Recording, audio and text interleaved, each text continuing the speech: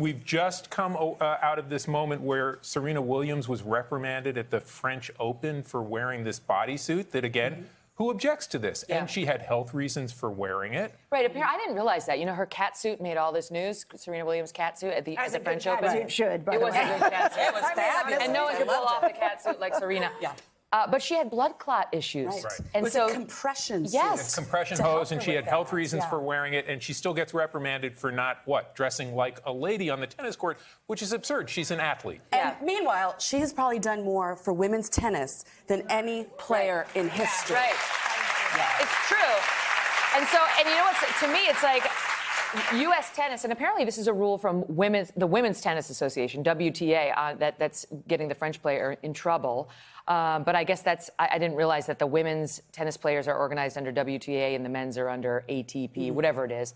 Anyway, they had a moment to to take the high road, to say, oh, the French people, they don't want Serena in her catsuit. Right. But we allow diversity and as expression. Americans, for freedom. We allow we love compression garments. Sarah Blakely, who invented Spanx, is an American.